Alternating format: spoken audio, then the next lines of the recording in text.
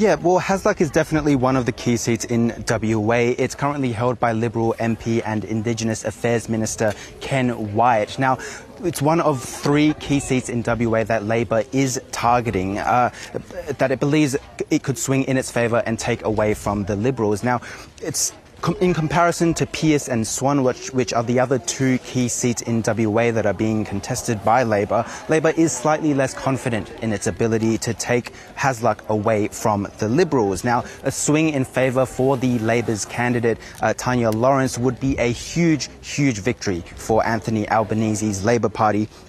And it would spell trouble for the coalition. Now, Hasluck has been held by the Liberals since 2010, and the redistribution saw quite a bit, a slight push in favour of the Liberals, with the margin now sitting at 5.9%.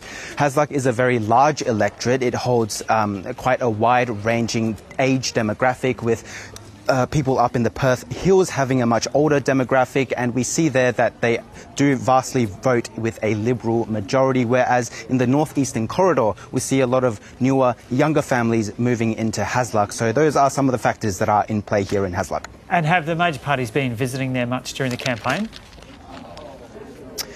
Yeah, so in Hasluck we've seen Prime Minister Scott Morrison and the opposition leader Anthony Albanese come in twice each into Hasluck throughout their federal election campaign, while Hasluck is definitely a key seat to watch. If the number of visits is anything to go by, then we know that Swan and Pearce are probably where the Liberals have put more pressure and resources into creating a presence there in Swan and Pearce, and the Liberals will also be hoping to win the wafer-thin marginal Labor seat of Cowan off of Labor to offset any losses that it might experience elsewhere in the state. And we also know that the very blue ribbon Curtin seat at more than 13% of a margin for the Liberals is being challenged by a Teal independent candidate.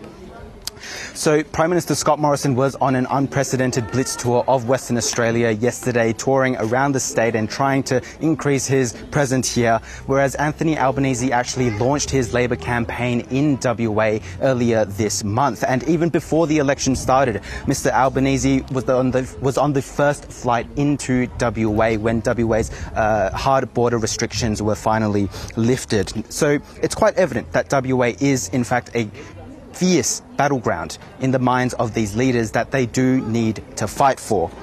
Cost of living will be front of mind, as in many places here in Hasluck, but also in the key seats of Swan and Pearce. But here in Hasluck, it is a bushfire-prone electorate, which means that climate change will also be a huge factor on many of the voters' minds here.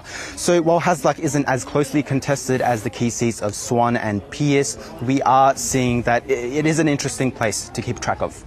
Okay, Kason, thanks for that wrap. I was concerned at one stage there you were going to have a friendly dog jumping all over you as you wandered past that group, but the owner got it under control.